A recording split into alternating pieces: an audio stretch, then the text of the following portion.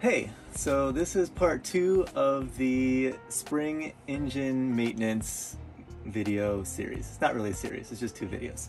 So in this one I am going to replace the heat exchanger zinc for my Universal M25-XP engine on my Catalina 34.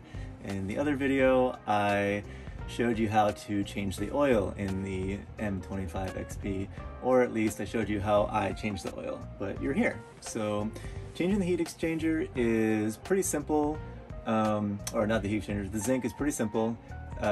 If you're like me, you may not have realized that in addition to the zincs that are on the bottom of the boat, on the prop shaft, and probably maybe 1 or 2 on the hull, you also have one in your heat exchanger, so you need to replace it regularly, or that same salt water that's corroding the metal bits on the bottom of the boat could corrode the pieces inside the engine. And yeah, so if you're wondering why I'm in the stern berth in my boat, it's because under the bed right here is actually the easiest way to reach the heat exchanger on this boat.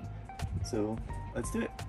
So I've taken the cover off the engine just to get a little bit of natural light in here so I can see things better, but I can also use this to show you where the heat exchanger is.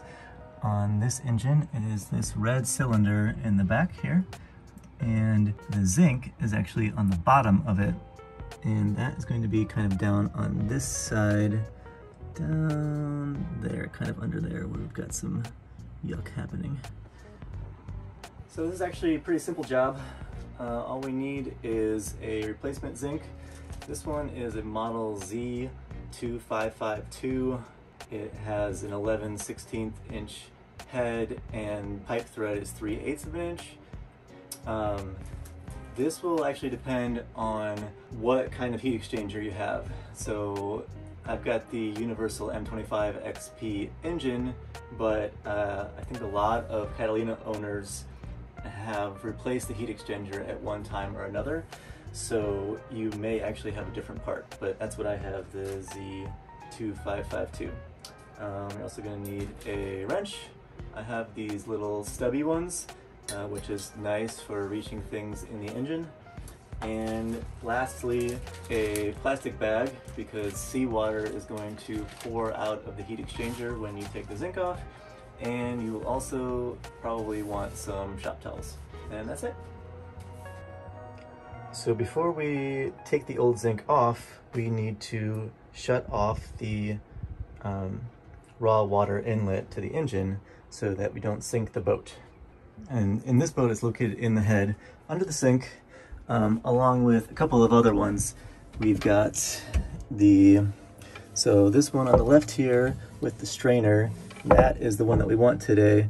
But we also have inlets. We have a drain for the sink, which is this guy here. And then we have a inlet right in the middle, and that is for the toilet in this boat. But this is the one we want.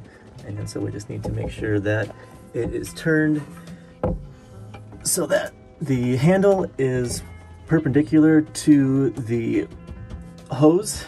That means it's closed. And now we can take the zinc off. So there isn't really a good angle to show this, but what I'm going to do first is loosen the old zinc just a couple of turns. If I can.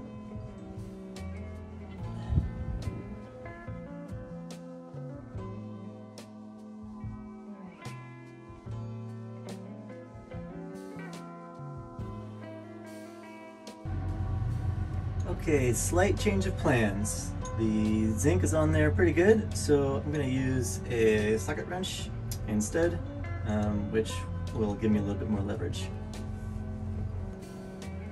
Doesn't fit.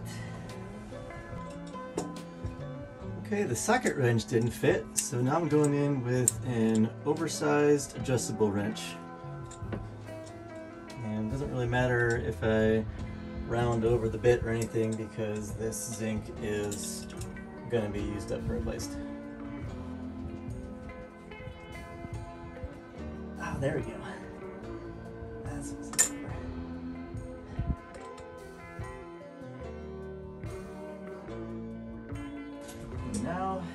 to go in with the stubby wrench and the plastic bag.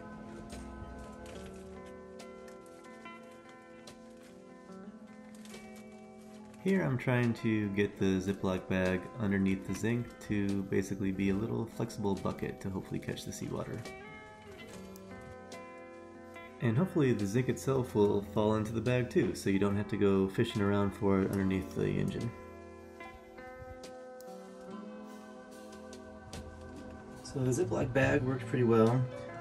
The zinc that was in there was worn down pretty far, which may be why there's a little bit of corrosion down by on the heat exchanger itself, which is probably bad for it, but well, we're changing the zinc now, so it won't get any worse. Okay, so we are done. You can see under here the shiny new zinc, and it is nice and secure. I had just done this last spring, but apparently it needs to be done more than once a year in my marina. Apparently we have more galvanic corrosion than I realized. So yeah, I'll be doing that, and I guess you should too. But that's it. Now we're done. Time to sail.